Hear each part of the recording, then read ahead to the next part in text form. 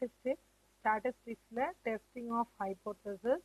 இதுல நம்ம பார்க்குற ப்ராப்ளம்ல என்னென்ன டேட்டா கொடுத்துருக்காங்க, என்ன கண்டுபிடிக்கலான்னு பாருங்க.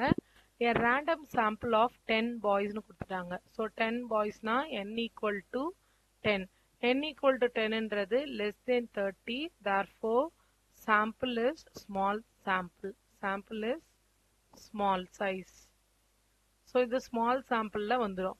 அண்ட் அடுத்தது நமக்கு என்ன கொடுத்துருக்காங்கன்னா, ஒரு 10 டேட்டா கொடுத்துருக்காங்க. அந்த 10 பாய்ஸோட ஐக்யூ வேல்யூ கொடுத்துட்டாங்க. இந்த 10 பாய்ஸ்ன்றவங்க வந்து சாம்பிள். ஸோ சாம்பிள் மீன் கொடுக்காம, சாம்பிளுக்கு ஸ்டாண்டர்ட் டிவியேஷன் கொடுக்காம ராவா டேட்டா கொடுத்துருக்காங்க. அடுத்தது பாப்புலேஷன் மீன் வந்து அவங்களே கொஸ்டின்ல கொடுத்தாச்சு. ஸோ பாப்புலேஷன் மீனை நம்ம எப்படி எழுதலாம்? Mu equal to 100. சாம்பிள் மீன் கொடுத்துருந்தாங்கன்னா நம்ம அப்படியே எடுத்துட்டு போய் ஃபார்முலால சப்ஸ்டியூட் பண்ணிடுவோம். சாம்பிள் மீன் கொடுக்கலன்னா நம்ம தான் அதை கால்குலேட் பண்ணணும். சாம்பிள் மீனுக்கு நமக்கு வந்து என்ன பண்ணியிருக்காங்கன்னா, வேல்யூ டேட்டாவை வந்து எக்ஸா கொடுத்துட்டாங்க. இந்த எக்ஸை யூஸ் பண்ணி நம்ம வந்து எக்ஸ் பார் கால்குலேட் பண்ணலாம். ஸோ எக்ஸ் இருக்கு, எக்ஸ் யூஸ் பண்ணி எக்ஸ் பார் கால்குலேட் பண்றதுக்கு ஸோ ஃபர்ஸ்ட் எக்ஸ் வேல்யூவை எழுதிக்கலாம். X value 70, 120, 110, 101, 88, 83, 95, 98, 107 and last value 100. இதை எல்லாத்தையும் ஆட் பண்ணும்போது நமக்கு 972 அப்படின்ற வேல்யூ கிடைக்குது. இந்த வேல்யூஸை கொண்டு போய் நான் சாம்பிள் மீனுக்கு ஃபார்முலால சப்ஸ்டியூட் பண்ண போறோம். Sample மீன்ன்றது X bar. X பாரோட formula summation X divided by N. So X bar equal to 972 divided by number of data, that is 97.2. So sample மீன் கிடைச்சிருச்சு. அடுத்தது ஸ்டாண்டர்ட் டிவியேஷன் வேணும். அதுக்கு வேரியன்ஸ் யூஸ் பண்ணிக்கலாம். வேரியன்ஸ் வந்து summation X square by N minus X bar whole square. X square வேணும். அப்போ நம்மக்கிட்ட X இருக்கு, எக்ஸ் யூஸ் பண்ணி எக்ஸ் ஸ்கொயர் கால்குலேட் பண்ணலாம். 4900, 14400, 12100, 10201 எல்லா வேல்யூவையும் கால்குலேட்டர் யூஸ் பண்ணி ஸ்கொயர் பண்ணி எழுதிக்கலாம். 6889, 9025, 9064, 11449, 14 zeros. இதை ஆட் பண்ணும்போது 96312 அப்படின்ற டோட்டல் கிடைக்குது. இப்போ இதை யூஸ் பண்ணி தான் ஸ்டாண்டர்ட் டிவியேஷன் கண்டுபிடிக்க போறோம். S square equal to 96312 by number of data 97.2வை square பண்ணணும். இதில் என்ன கிடைக்கும்னா 183.30. இது எஸ் ஸ்கொயர். நமக்கு standard டிவியேஷன்றது root of S square. So இதுக்கு ஸ்கொயர் ரூட் எடுத்தா ஸ்கொயர் ரூட் ஆஃப் 183.3 எடுக்கும்போது ஸ்டாண்டர்ட் டிவியேஷனோட வேல்யூ 13.5. இப்போ நம்ம கிட்ட மீன் இருக்கு, ஸ்டாண்டர்ட் டிவியேஷன் எல்லா வேல்யூவும் இருக்கு. நல் ஹைபோதசிஸ். நல் ஹைபோதசிஸ் என்னன்னு ஃபிக்ஸ் பண்றோம் அப்படின்னா, என்னோட ஹெச் நாட்டை mu equal to 100. Mu equal to 100னா என்ன சொல்றோம்? அங்க டேட்டா வந்து support the assumption of population mean of 100. Sample டேட்டால இருக்கிற ஐக்யூவும் என்னோட பாப்புலேஷன்ல வர ஐக்யூ லெவலும் சேமா இருக்கு அப்படின்னு சொல்லிடுறோம். அண்ட் இதுக்கு alternate hypothesis.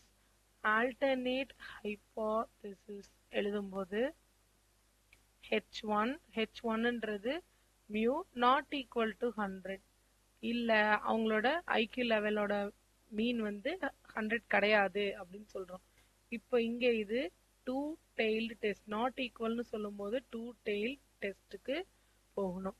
So value calculated வேல்யூக்கு formula t equal to X bar minus mu by standard deviation by root of n minus 1.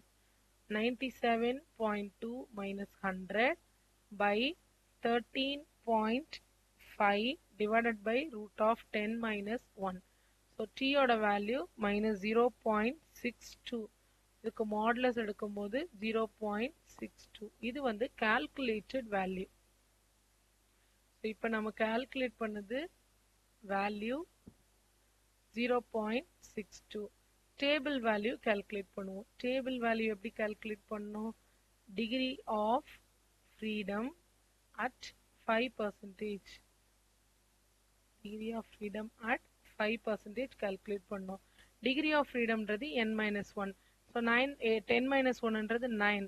9 at 5% level. But இங்க two tail டெஸ்ட்ன்றதுனால 5% பார்க்காம அதுல பாதியில வேல்யூ பார்க்கணும். ஸோ 9 5%ல பாதி அது 0.025. நம்ம ஆன்சர் 2.262. ஸோ இது டேபிள் வேல்யூ வந்து 2.262. இப்போ நம்ம கால்குலேட் பண்ண value less than table value. calculated value less than இருந்ததுன்னா null hypothesis accepted. null hypothesis acceptedனா என்ன அர்த்தம்? டேட்டா அசம்ஷன் பாப்புலேஷன் மீனுக்கு இருக்கிற அதே ஐக்யூ தான் இந்த சாம்பிள் மீனுக்கும் இருக்கு, ரெண்டு ஈக்குவல் தான் அப்படின்னு சொன்னோம்ல. ரெண்டு ஈக்குவல் தான்றதை இப்போ நம்ம அக்செப்ட் பண்ணிக்கிறோம், இந்த ஆன்சர்ஸ் வச்சு அக்செப்ட் பண்ணிக்கிறோம். அண்ட் இந்த கொஸ்டின்ல இன்னொரு சப்டிவிஷன் இருக்கு. நமக்கு என்ன கேட்டிருக்காங்க? find a reasonable range in which most of the mean IQ values of sample of 10 boys lie. So இந்த 10 பேரோட ரீசனபிள் வேல்யூ எந்த இடத்துல எக்ஸிஸ்ட் ஆயிருக்கு, அதுக்கு ஒரு ரேஞ்ச் கண்டுபிடிங்க அப்படின்னு சொல்லி செகண்ட் பார்ட்ல கேட்டிருக்காங்க.